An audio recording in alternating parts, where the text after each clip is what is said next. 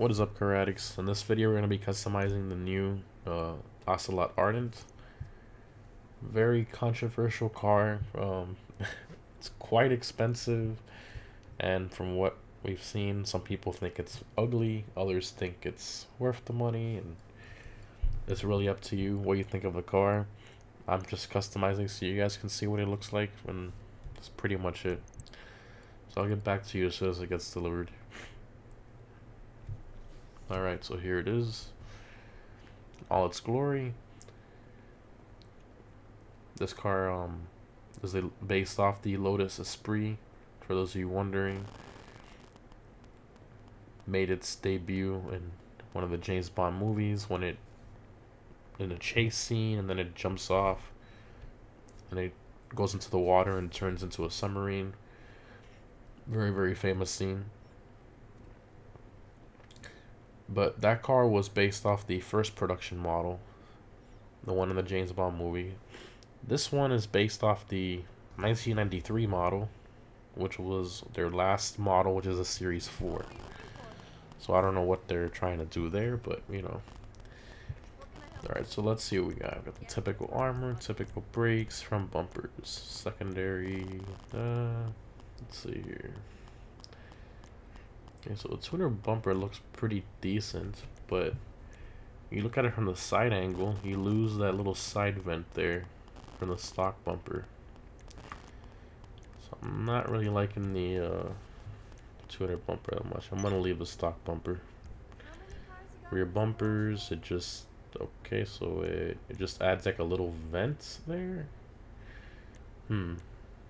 Too plain for me. I don't really like that random vent there at the center. Okay, I'm really gonna leave it stock. Engine tunes, engine cover. Okay, so we got a smooth one, double. Tuner. What? Wait, what? Why? That's absolutely terrible.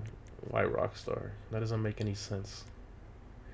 Why would you put an engine on the back? That's like, I know it's a mid-engine car, but an engine sticking out of the hood like that isn't. That's terrible. Okay, let's just do that one. Oval exhaust. Wait, that's the only exhaust option? Okay, I guess I'm leaving the stock one.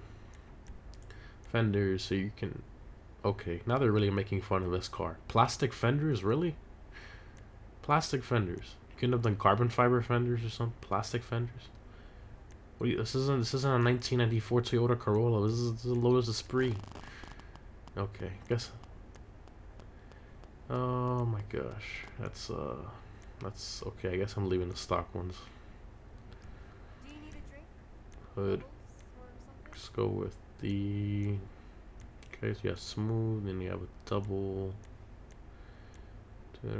These are pretty decent.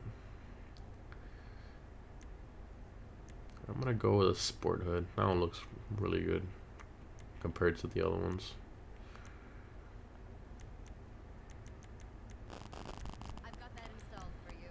Okay, let's do lights. So the car. Okay, so the car doesn't come with the yellow lights that many of you like.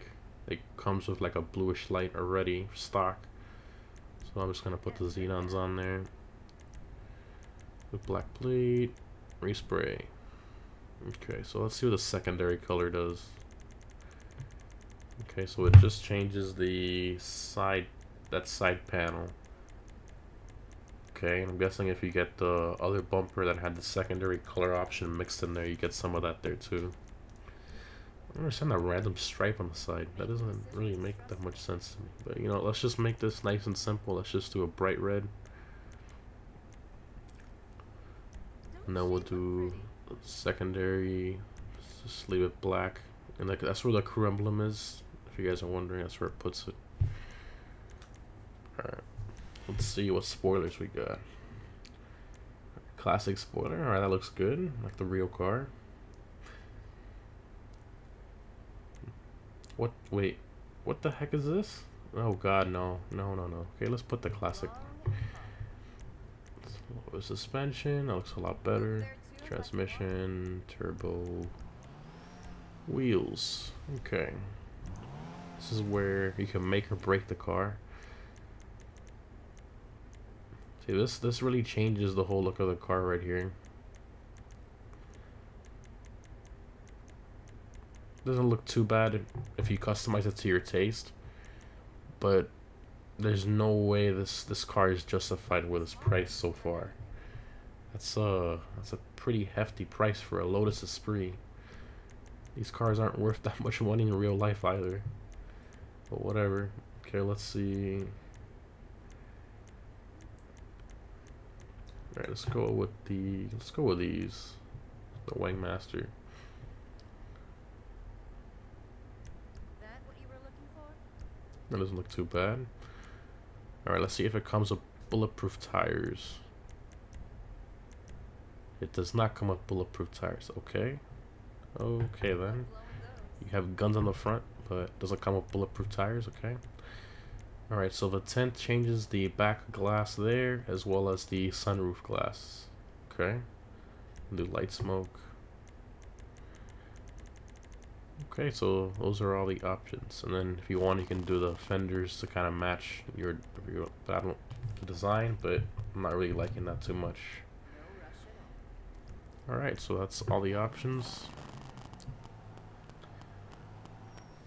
Let's go ahead and take it for a little drive.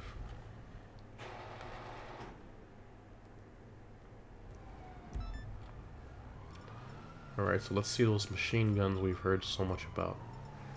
Supposedly they're almost identical to the ones on the Night Shark. So let's see here. Just scroll through here to find them. Okay, where is... oh, there it is. Okay. Okay, just like the Night Shark. Very, very weak guns. Okay. That's alrighty. Well, let's see if it handles pretty good. And this vehicle again is in the Sports Classics class. It feels pretty stable on the turns. It feels kind of slow though. This thing definitely cannot keep up with a Turismo Classic. Just from driving in here, I can already tell. Okay. Oh, this interior is pretty nice, I'm not gonna lie. Pretty decent. I like the sunroof feature that they put in it. Okay. Let's go ahead and drive down here. Let's go open all the doors, see how they look.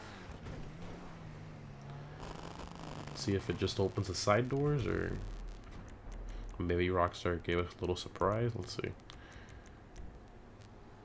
Let's put all. There we go. Oh, oh wow!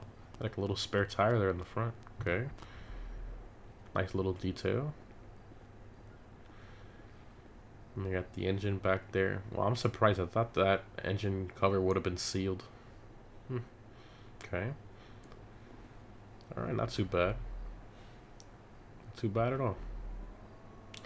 Well, the main question on a lot of your minds is probably, from the James Bond movie, the car turned into a submarine when it drove in the water. Maybe the reason it costs so much money is because it can turn into a submarine, right? Well, you know what? I'll test it right here for you guys. Let's see.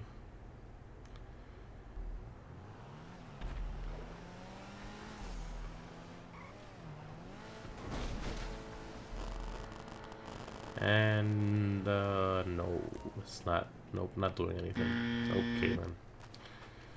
Well, all right, Rockstar. So cost $1.1 million, and you still can't even drive it. Just doesn't do anything special. I mean, it's just a Night Shark with guns on the front. That's kind of strange.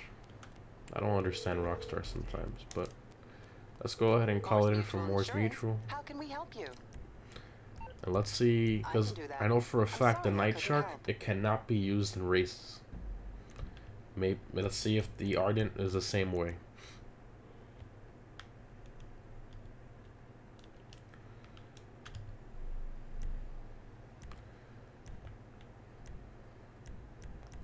And my friend's telling me right now that the Ardent does not survive any explosives either. So it's just like a regular car.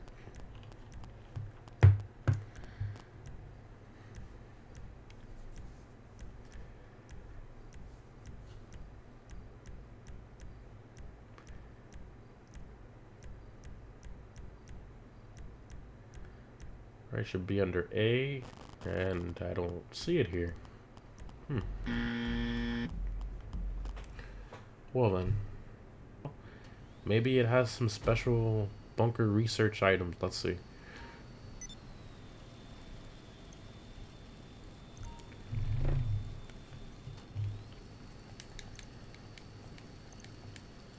Nope, nothing.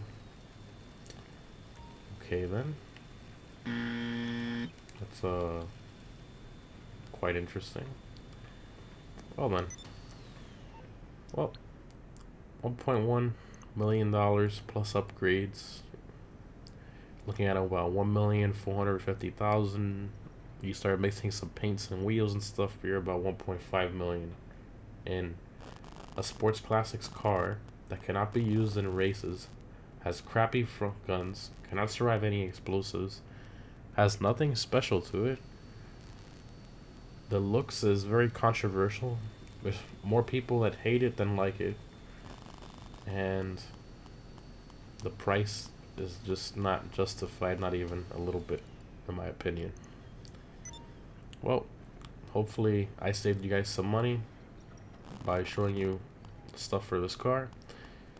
Cannot survive any explosives either. So, yeah. Hope that was helpful to you guys, and I'll see you in the next one.